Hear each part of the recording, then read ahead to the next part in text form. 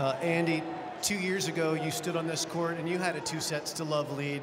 You had a match point and you lost that match. Today, the reverse happened. How did you do that? How did you make this great comeback?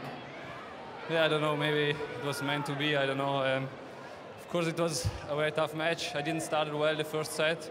Couldn't get in the rhythm, but I think I started to play better and better. And yeah, I was 2 sets to love down, and I said, okay, last time I was 2 sets to love up, and I lost, and I will try to do the same. So I just kept on fighting, and I think I played very well in the also in the important moments in the end.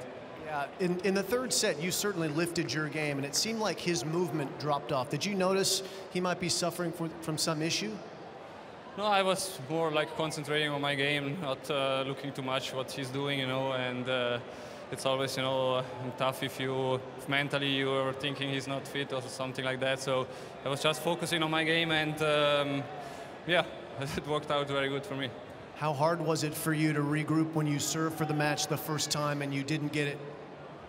Yeah, of course, some bad memories came up, and I mean, he played a few good points, especially the first one, you know, was like, yeah, tweener, and so didn't expect that. So, yeah, it was important to keep on going and to keep focusing, and yeah, also if I lost that game, I think I played well then. And on match point, the forehand down the line, how about that shot? Yeah, that was, yeah.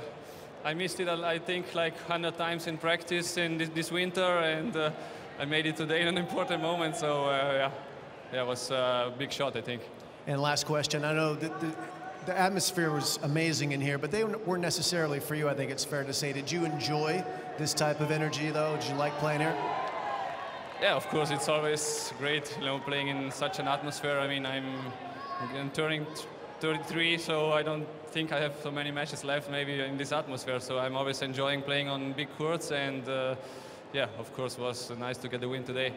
You came up big, very clutch. Well done, Andreas Seppi.